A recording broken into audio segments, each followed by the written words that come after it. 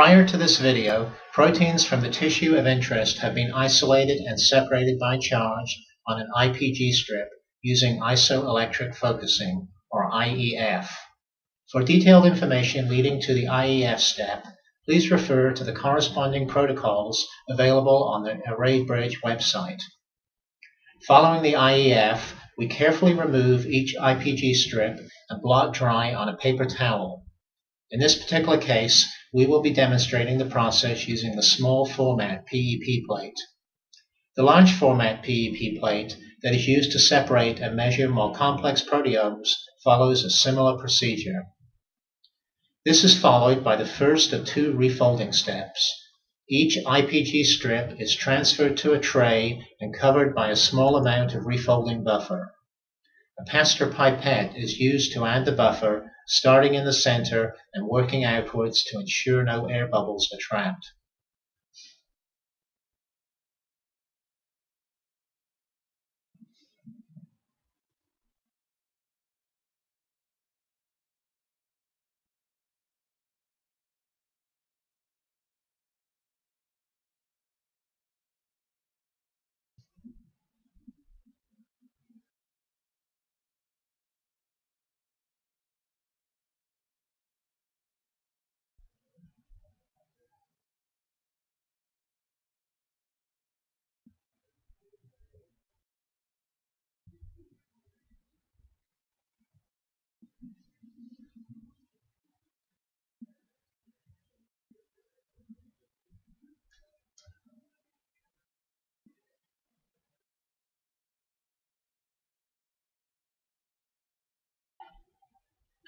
Following a 5-minute incubation in the first refolding buffer, the IPG strip is transferred to an empty lane in the tray and the second refolding buffer added for another 5-minute incubation.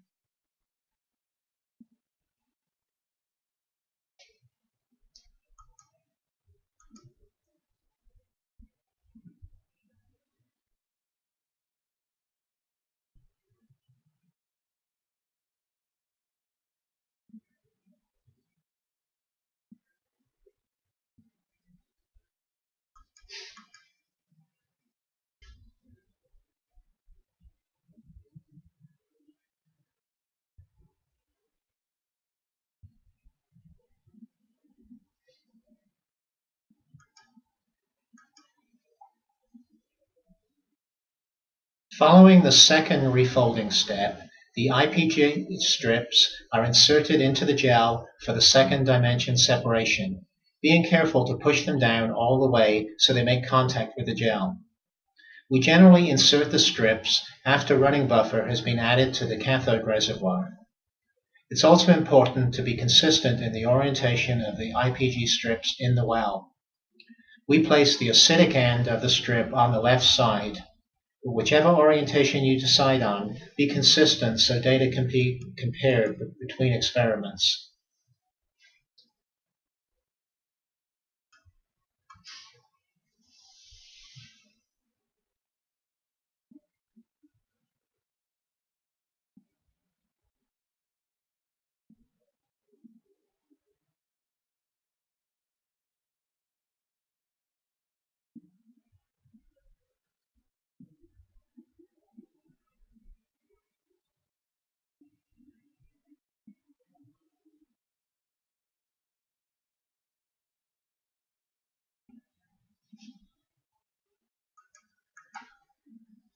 If you haven't already done so, add running buffer to the lower reservoir. Then start the gel electrophoresis. Follow the instructions to set voltage and time for running the second dimension gel.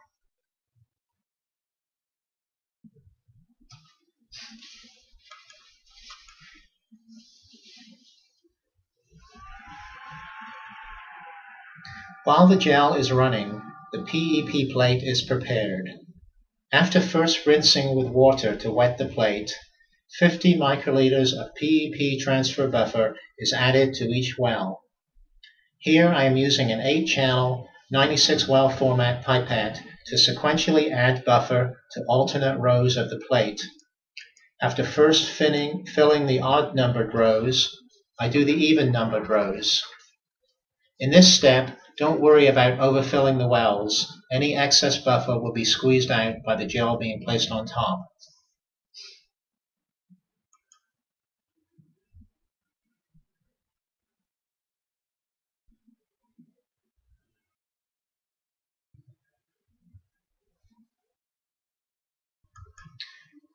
Two PEP plates are being prepared, so the second is filled just like the first.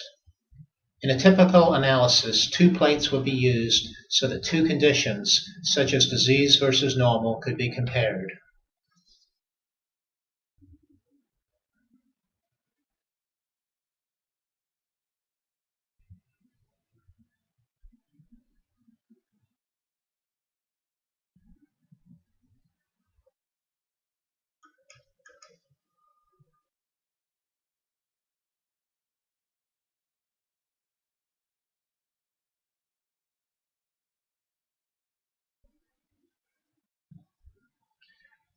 To assemble the gel sandwich for protein elution to the plate, start by placing 2 sheets of filter paper soaked in transfer buffer on the transblot apparatus.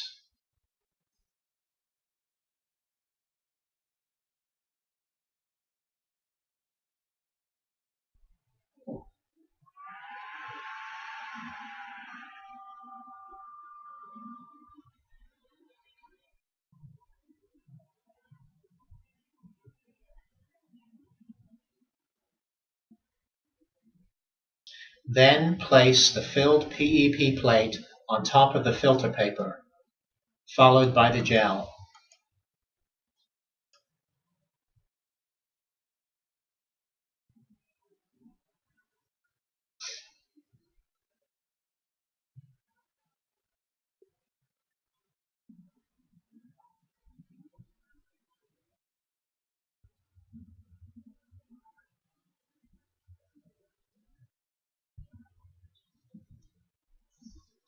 Note carefully the orientation of the gel relative to the plate so that correlations can be made between the gel and the wells on the plate. Typically, the upper left corner of the gel is aligned with the upper left corner of the PEP plate.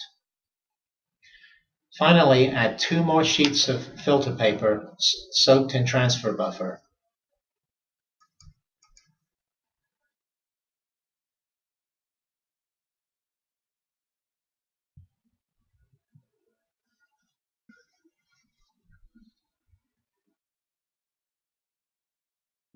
In this case, we are transferring 2 gels, so the assembly of the second sandwich is identical to the first.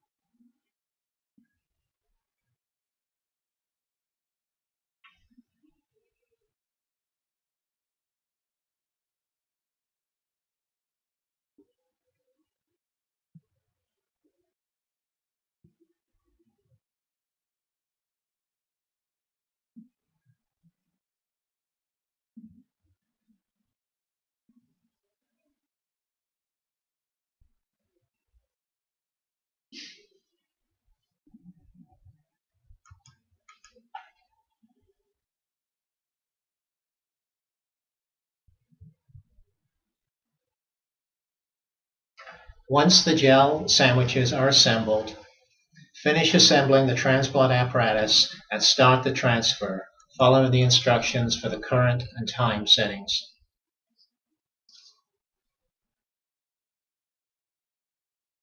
While the protein transfer is taking place, prepare the polypropylene master plate by adding 50 microliters of buffer to each well. Use a buffer appropriate to the activity assay that will be performed at the end of the procedure. Often we use PBS, although if a kinase or phosphatase assay was planned, you would want to use a buffer that didn't contain phosphate. As before, we are using the same pipetting technique that we used to fill the PEP plate and preparing 2 plates as we have 2 gels.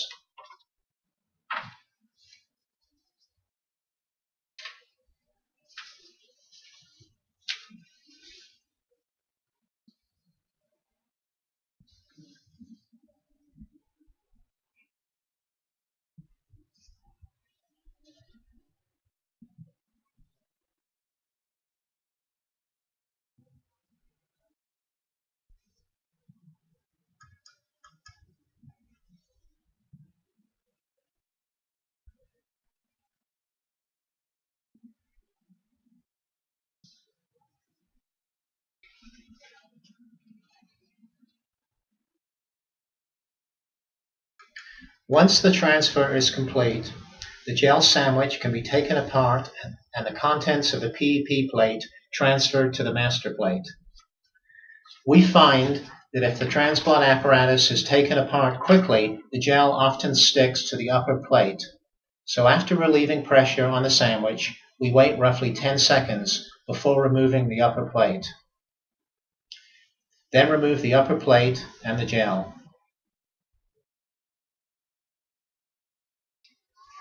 It's generally better to peel the gel away from side to side rather than top to bottom, as any mixing that could occur between wells during this step will be confined to similar molecular weight proteins.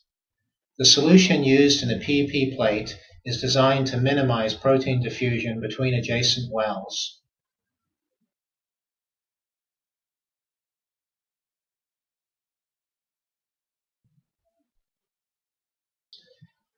Prior to transfer of the PEP plate contents to the master plate, we generally find it easier to move the PEP plate from the transplant apparatus to the bench so that the 2 plates can be placed side by side. If you do this, then move the PEP plate with the underlying filter paper to minimize drying out of the plate. For this transfer, I'm using a 16-channel 384 well format pipette to sequentially remove 50 microliters from each column and transfer to the master plate. In between transferring each column, I blot the tips dry on a paper towel to minimize carryover. This step accomplishes a 2-fold dilution of the PEP plate contents and also dilutes into a buffer appropriate for your activity assay. Don't worry about bubbles at this stage. In most cases, you will not be able to draw up the full 50 microliters from the PEP plate. This will result in bubbles in most of the wells of the master plate. The bubbles are actually useful to help you keep track of your position on the plate as you make the transfers.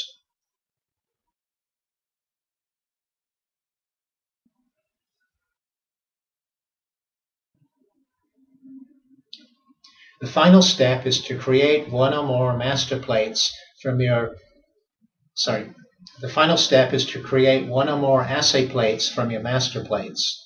In this case, we are creating 2 duplicate assay plates, each having 25 microliters from the master plate. In this transfer, it is important not to create bubbles, as these will generally interfere with your assay readout. To accomplish the transfer without creating bubbles, draw up slightly more than the total you plan to dispense, so that a small amount will be left in the tip after dispensing.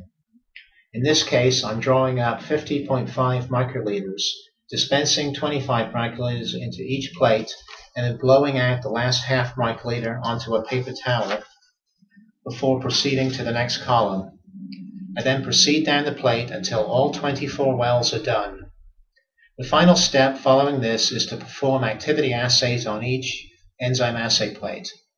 The master plate can be refrigerated or frozen in case further sample is needed for additional assays or protein identification by mass spec.